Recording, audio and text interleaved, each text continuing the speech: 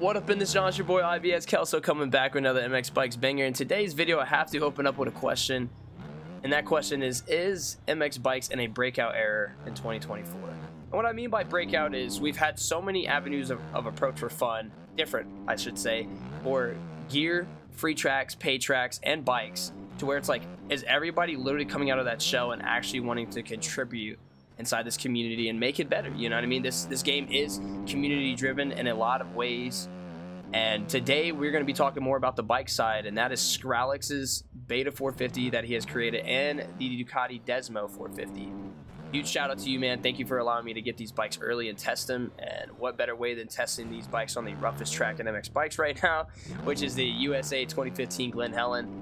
And yeah, man, we're just going to strap in, ride about 5 laps on both, give my humble opinion on where they sit, and just see how they feel. Like, once again, disclaimer, they are super early in testing, but, you know, that man's been hard at work day in, day out. So, yeah, appreciate you guys for clicking on this video. Make sure you guys hit a like button and subscribe button. And, yeah, let's get right into our first 5 laps on the 450 Beta, baby. Now, before we actually do a full lap, I just wanted to show you what the bike is looking like right now, and this is what the Beta is, man. He actually got some really cool designs on this. This thing actually looks really sick. I love the red, white, and blue. So yeah, I mean, I gotta say, Skralex, you actually put some really cool attention to detail here. I really love the, you know, sponsors on it. Just like literally how vibrant this bike looks. So yeah, let's go ahead and get to our 5 laps. Awesome. So let's go right out the gate. Let's get a little active on the Beta 450, and let's just find out, you know, where we really stand on this bike, whether it's going to absorb a lot of bumps or it's going to be really choppy, not be able to hold in the ruts, not going to be able to absorb, and just see if there's engine braking, brake tapping. Let's go ahead and go with a brake tap right there, just a little bit. You can see the bike actually kind of head towards down. So that's something that the OEM bikes lack now, which I enjoy with Skralex's bikes, is that just you really can brake tap and you can see the bike exaggerate the brake tap. And I just don't think that's a huge, you know, a huge thing for the OEMs right now, is brake tapping and engine braking. And you can really feel the engine braking, like on how fast these bikes actually get up and go. When you actually turn it back down into first gear, it actually does slow the bike down. So I like that. Right here, if I was to actually go back down to second, you can just see the engine starting to automatically absorb it instead of you having to press the brake, which I do enjoy. So yeah, that's something I've really always caught my eye on, and I just hope that is something that, you know, gets changed in the future for the OEMs. But right now, Skralex is kind of killing the game for that. But yeah, you can just really drop it down the first gear. You can see how much engine braking comes into it, and I was not able to connect in that rut. So yeah, he's probably going to be expected a lot of, I guess, expect in this video a lot of weird physics, a lot of me pushing the bike, allowing it to crash, because I just want to see where the testing is for it. I'm not trying to have it. I'm not trying to say like this bike's completely done, because he said it's not. So I'm trying to exploit where there's weird physics, where you can't connect, where it's still bouncy, still choppy, and stuff like that, you know. So I mean, it's really cool to the fact that, oh my goodness, this thing just sent. Oh, yikes, dude. You can just see though, like off the bat, just how much more speed these bikes have, the torque to the back wheel. And you know, there's a huge controversy on the game being too fast right now, whether we need to slow the bike down, which I completely agree. You know, I want a little bit more to where it's like I really have to work hard, slow the bike down through some of these corners, and really take it nice and slow to actually make it feel as if like it's realistic for IRL riding. Granted, I've never ridden a dirt bike on dirt, right? So I don't really have any say of like how realistic that could be. I think there's just certain aspects to where it's like no matter what, it's universal. You know, you want bikes to be slowed down because, you know, it's all about bringing that power band back up. If you're staying at Mach 10, it's like, man, like, where's the fun? Where's the thrill of allowing you to change and, you know, coming through a corner nice and slow and then drive out of it? That's the fun about being on a dirt bike, any kind of bike. You know, I do have this 450 Supermoto, so like I know exactly, like I love the torque of a bike, man. I don't want to sit here at 60 miles per hour all day, you know. So I don't know, it's just something in my own little personal preference, and I can see that the bikes definitely need work on turning at times. I think there's nothing wrong with actually connecting these ruts. Like even here, like let's see this turn around like 180, like the bike can actually completely lock in. I just think the turning at times could be fixed up, but that also comes with a bike setup. Nice. See, and actually I do enjoy now that he's took the time out to understand that if you come Mach 10, you're not going to get it. You're not going to get in there. this bike actually has more control stability at a lower rate of speed. So I think that's what I'm starting to also realize, that his bikes actually kind of, you know, accelerate and I guess thrive in the lower aspect of lower speed, which you want, man. Like I said, like, oh my god, I jumped over that again. You don't want that let's go the whole time, you know. Actually take the time down, hit your progressions, and get into a rut, make the turn, you know what I mean, and drive out. I think that's why he has a lot of speed in these bikes, because it allows you to re-accelerate pretty quick, which I think a lot of people aren't going to understand that. It's like, oh, it's so fast. It's like, well, there's a catch to it, right? You're supposed to slow down and have a lot of stability control of the bike going at a lower rate of speed, and then you can actually get that torque to the back wheel and allow yourself to push back out. You know, we want to play a video game at the end of the day, so I completely understand it. But I really love that I can stay third to fourth gear on this bike and really push. You can see, like, in fourth gear, I'm almost at 70 miles per hour, which is also basically what you are doing in IRL as well, man. You're actually pushing P. And I'm not a huge 450 rider in this game, so allowing myself to get on this 450 and just feel some type of way to feel comfortable, feel like I'm there, you know, I gotta love it. And what's crazy is that these things are still in testing, so I can only imagine how much better these bikes are going to be when they're fully released, you know. I like the beta, dude.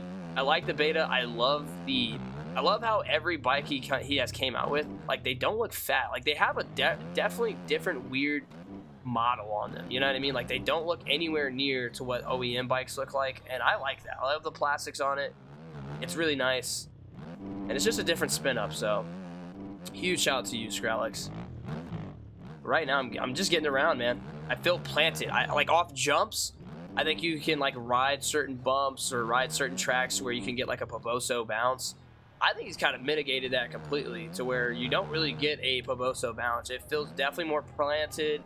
The suspension actually reacts to like how you were, you know, on the bike, and I like that, dude. And I could be completely fibbing and overhyping and glazing, but I mean, it does feel great. Like, I kid you not. Like, I'm over jumping on accident, and it's not like I'm getting a super repercussion to where I have to bounce 50 feet in the air for OJing something, you know? Like, it actually, you know, plants the bike, and realistically, IRL, I'd probably be getting my giblets hurt, but I like it, you know? And I just ran a 158. My fastest time ever on here, I think, is a 156.2 on a 250.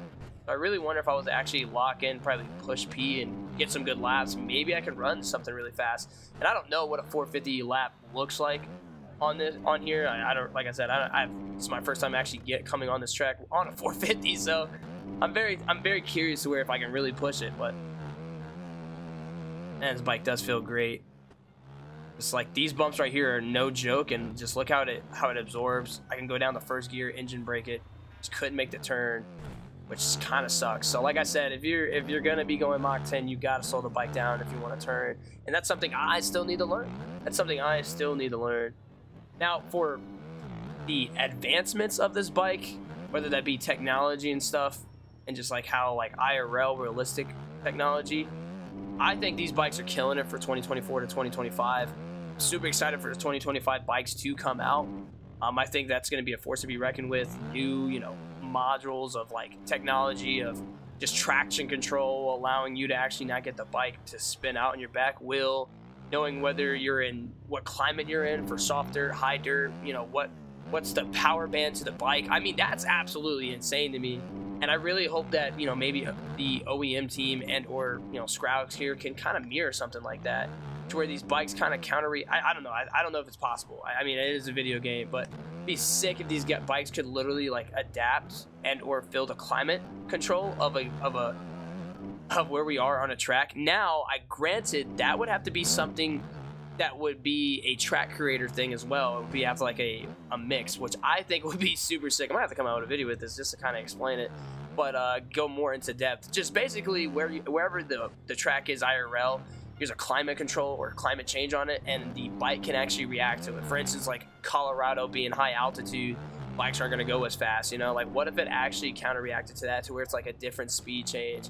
I don't know, something to think about. I might actually have to come out with something like that, just like a TED talk of like, what if that was to be done inside the game and like you know, just like ecosystem of it. So That's pretty sick. That was actually a really cool little fun idea I thought of. I don't know if that's like something super hyped and like Kelso, you're out of your mind, but all right. I didn't like how my last few laps went. I really wanted to give you guys a good last little lap spots or a last little lap.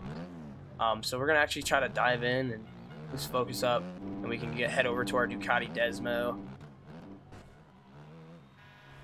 Nice. Scrubberoo. Bike feels absolutely amazing under me, dude. Like the planting, being planted on this bike feels so amazing. Like I don't feel as if it's super bouncy. I hope that's like every bike, or is this just like he did like wonders with this beta right now. Push. Up the hill. Let's go. Let's go. All right, we're up on time. See if we can run like an actual good heater here.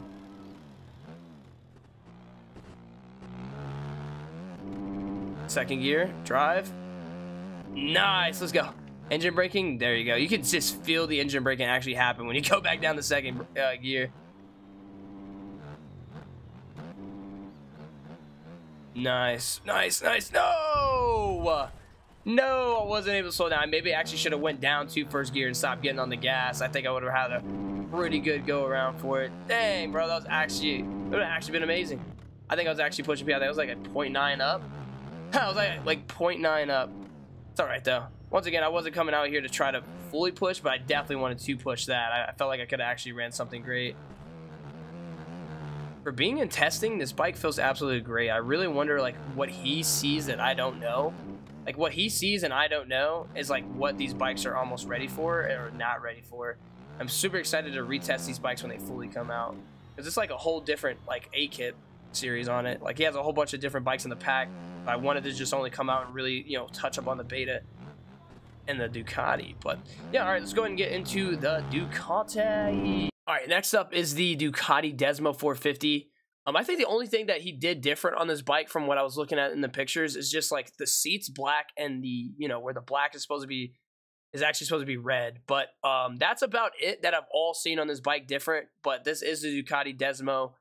And yeah, man, he's got it all the way down to the actual STM with the gold on there. I mean, I don't know if you guys can see that. That's absolutely amazing. My foot's kind of in the way. But yeah, this bike is actually really fun, and I've been waiting for this bike a long time. I'm going to be D1 bound on it. So what I mean by D1 bound is basically like I want to make this bike work no matter what, and I want to get, oh, you can definitely see the difference in suspension. I just want to make this bike work. Like I want it to be viable. I want it to be a good bike. I don't want it to just come out and they kind of just don't really give it like enough. Like I'm not saying I need this bike to be absolutely the Terminator or literally the best bike in the freaking pack, but no, like I want it to be viable to where I can actually ride it, to where it's like it's not going to be like the TM, to where it's like, yeah, we'll give you the bike, but like we don't really want to like make it OP. It's like, well, you didn't make it anything, you know what I mean? You just gave us a bike. So I don't want it to go into a TM, you know, aspect, you know, just because it's new, but I really want this bike to work out. But immediately you can see the difference in suspension. I think that the Beta 450 is super planted, which I actually enjoy. So I might have to go ride the Beta a little bit more. That thing is actually pretty fun. But that's not going to deter me from this Ducati Desmo 450. I'm going to make this thing work. It definitely has more power than the Beta 450. I will say that. Thing is absolutely pushing P. So let's see how it goes down these bumps. Wow, just look at that. Engine braking though? Dude, that's what I love. That's what I love, is the engine braking on these bikes. And I should have been doing that more for the Beta, of actually dropping it down the first gear down these hills, so I actually could have connected. I do stand by that. Going in these ruts completely a little bit slower and connecting allows you to actually have more control of the bike, and you can actually spin out and ride. Like on the acceleration on these bikes, you can see how fast you can push out of them. So I don't think you're really losing anything. I don't think you're losing any value of like going that slow getting out, because you're just going to accelerate the bike pretty fast. But as you can see, this bike is definitely a little bit more powerful. Definitely still in the early testing stages. This thing does not know where it fits on the food chain. Oh man, like at all, dude. This thing is absolutely insane. And this is hopefully something that Scralex can find out or figure out by me riding, to where he knows what's going to be wrong with it. Oh man, that was a big boy whip. That was a little bit more planted. Maybe we can do some engine braking, connecting this middle rut. Yeah, see, you can just see how fast it actually picks back up on speed. There we go, baby. Nice. Nice real whipperoo. All I did was change the, you know, fork offset and all that just so I can turn the bike. These bikes do have a hard time still turning. So I think I've said that enough. So definitely, if not, I will send it in a message to where it's like turning is just absolutely not necessarily atrocious like stock, but like, yeah, it's just like I could not turn the bike really to save my life that much stock to where it's like, man. I mean, I shouldn't say that, like, because then he might go back into the pack and like be like, oh, well, what am I doing wrong? Like, it might just be me and my controller settings. Someone else might be able to get on their controller settings and be like, oh, there's nothing wrong with it, you know what I mean? So to each their own. I think stock is just like, you really have to stock turning. It has to slow down the bike completely, and that's maybe something I just didn't kind of catch on until now. So we can take this little lip. Uh-oh, trouble. We're good. Engine braking. Yeah, that me. Look at that. Oh, I love this bike, dude. I love this bike. I really want this bike to work out, man. I'm super stoked for when it actually drops. But yeah, thank you guys so much for clicking on this video, man. If you guys made it this far, man, definitely hit that freaking like button, subscribe button. And I guess I'll make it a little weird thing. If you made it this far, can you type dragon? Oh, no, dragon in the comment section if you made it this far. I really greatly appreciate that. That is like something I did a very long time ago just to see who really sticks around. And it's not like a shade or throw into anybody else that doesn't stick around. I think I just like to do that, and I really greatly appreciate the ones that would do that. So if you stuck around this long in the video, yeah, type that dragon. If not, nobody typed it, then I kind of just understand, like, all right, bet, where can I work on actually keeping your viewer retention to this point? That's all that is. Big whips, though. I will say, like, that's what I do enjoy about these bikes, is just the nimbleness. And I'm actually, let's talk a little bit about IRL. Benny Bloss and, you know, I think it's Caroli coming up on the Ducati. So Benny Bloss is on the Beta 450, and then you got Caroli coming up on the Ducati 450. When are they coming to motocross, dude? Because it said, you know, season of 2024. And I know Benny Bloss is hurt, I believe, and he's not back. But, homeboy, where are you at for the Ducati? I'm trying to see that thing out there. Like, I'm trying to see how it competes and if that bike is actually going to be everything it says it will be. Because Ducati don't make second runner-ups. I will say that. Ducati don't make second runner-ups. They got some amazing bikes, right? So, I really want to see how that bike's going to perform for outdoors. But do I have to wait till, like, half the season over for you guys to be here? Or, like, what's up? Like, where are they? So, I really hope for round 2, you know, of outdoors nationals that they're actually going to show up. But I'll have to do a little bit of research to when they're actually going to come, because I really don't know. And man, was that bounce ugly. Man, was that bounce ugly. Holy smokes. But yeah, I don't know. I was actually really looking forward to seeing if, you know, the Ducati was going to be out there, and didn't see it. But huge shout out to Triumph actually pushing Pete. I mean, Jalik Swell and Savacci is actually really showing, you know, Triumph a really great first season, whether that be Supercross or motocross. So I don't think Savacci was in Supercross. I could be wrong, but I know for sure Jalik Swell was, and he's been actually pushing P. So I really see them actually, you know, performing those bikes definitely well, at least a podium maybe here or there, at least top 5 more. So I really want to see where the Ducati sits. And he does have a Ducati 250. Now I don't know if the Ducati is actually coming out with a 250. I really just didn't actually take a look to research that. So let me know that in the comment section if you made it this far as well, just to see if they actually are making a 250 version. If not, if it's only a 450, or they just haven't found 450 riders yet. Could be the biggest thing. But I will say right now, this Ducati to the Beta, it just doesn't feel as planted.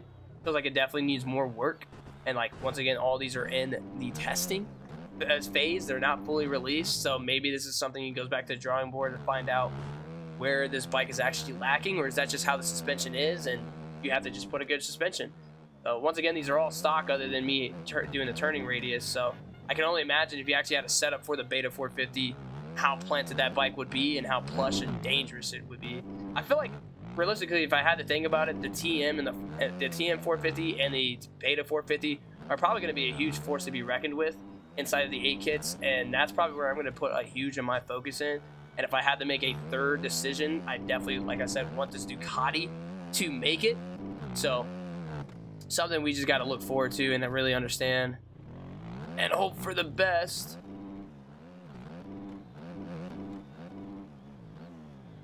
Nice engine braking. A little bit of brakes as well there.